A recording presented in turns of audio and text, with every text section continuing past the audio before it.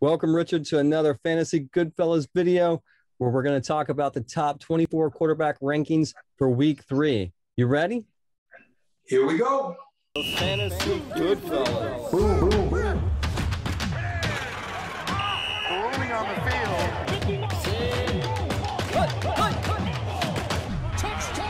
Fantasy Goodfellas. Before we get started on week 3's quarterback rankings, let's just review how we did in week 2. If you take Tua out, who we have ranked number 23, 19 of the remaining 23 quarterbacks in our top 24 made the top 24. So boom, boom, boom. It was an excellent week. That's 2 straight hot weeks for us. Let's go ahead and get started on the top 24 quarterback rankings for week 3. Richard, take it over. And number 1, Kyler Murray at Jacksonville. For the first week, Kyler Murray's in that top spot. Do you think he can continue it for the rest of the season? No, I think Pat Mahomes is probably going to be our number 1 quarterback many weeks, but Kyler Murray has been spectacular. And number 2, Patrick Mahomes, home against the LA Chargers. This week's shootout. Patrick Mahomes was the 7th ranked quarterback last week. What's he going to do this week? He'll be top 3 minimum. His floor is so high. He's so good. He has good receivers. He's fine. And number 3, Lamar Jackson at Detroit. Is this a turning point for Lamar Jackson? Because he's playing like Lamar Jackson. It depends what you think, but Lamar Jackson did what he needs to do. As we keep saying here every week, he must run. When his mentality is just to run, he's fantastic. This is what we want, but it's not always there. Number 4, Russell Wilson at Minnesota. You said Seattle's looking to run more. Looks like they're doing both up there in Seattle. Russell Wilson is good no matter what. Even if they're going to run, he will find the right moments to make those long passes. And he's been hitting Tyler Lockett. DK Metcalf is next. He's coming up. And number 5, Tom Brady at Arizona. Tom Brady had an excellent week. What can we say that we haven't said about the GOAT? Tom Brady played Dallas and Atlanta in week 1 and 2. Now he's got a tougher matchup, the Rams.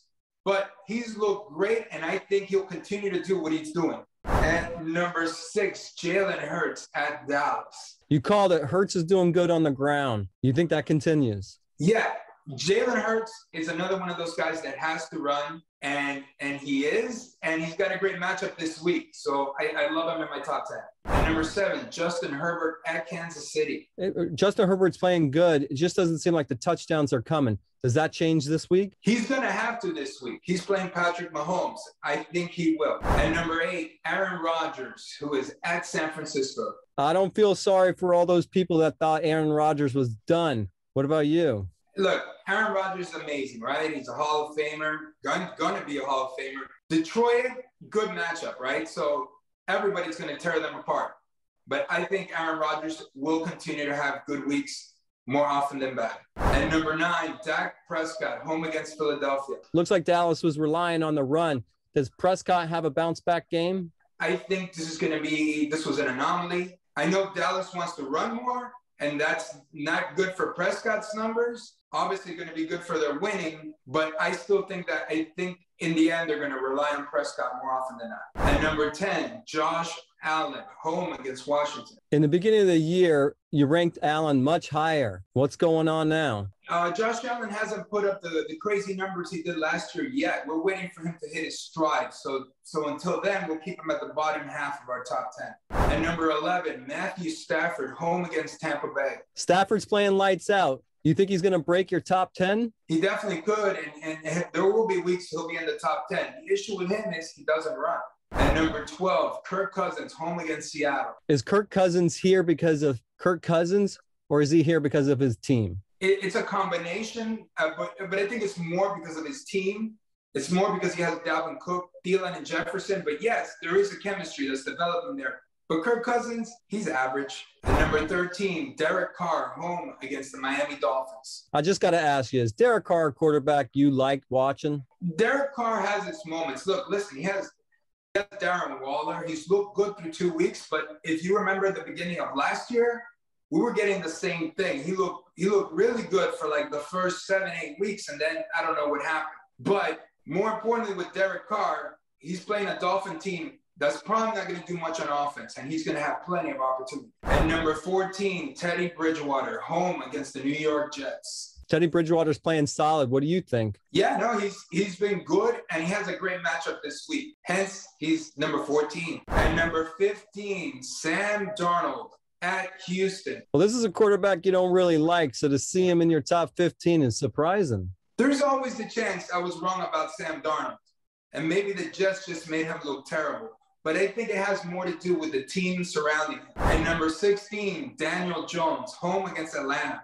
Daniel Jones seems to be ranked a little high on your ranking. It's because he's running. He ran for a lot last week. I still don't think he's the Giants quarterback of the future. I don't think he's very good.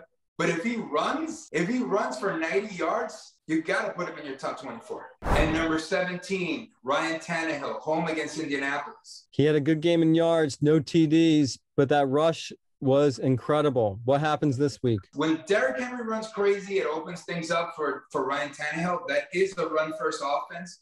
And I think Ryan Tannehill, the touchdowns will come. He's got, again, A.J. Brown and Julio Jones, the touchdowns will come. And number 18, Joe Burrow at Pittsburgh.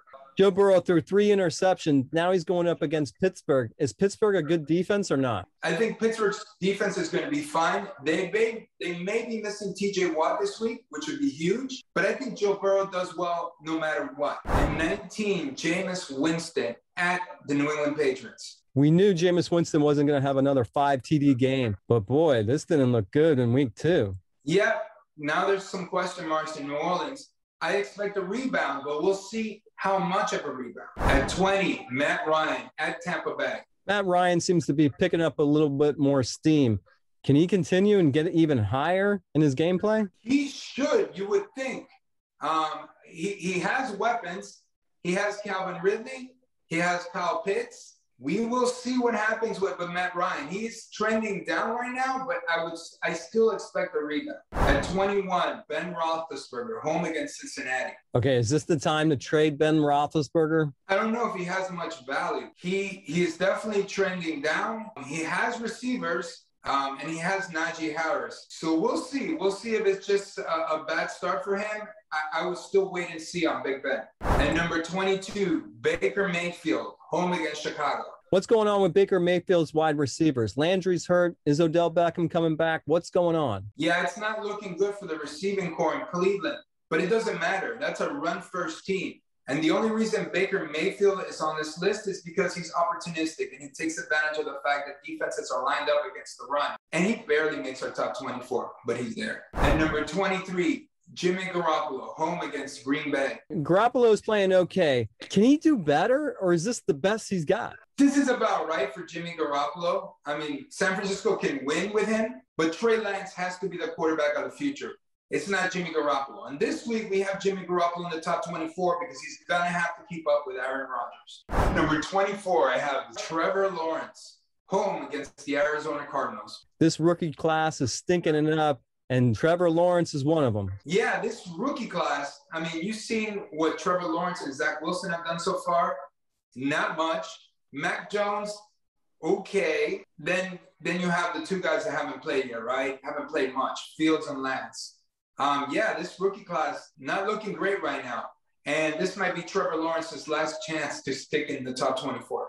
All right, thanks for coming on here and sharing your top 24 quarterback rankings for week 3. Remember to like and subscribe. Remember to ask me questions. I'm here for you guys. I love this stuff.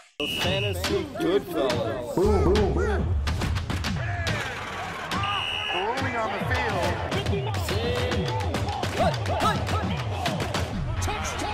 Fantasy Goodfellas.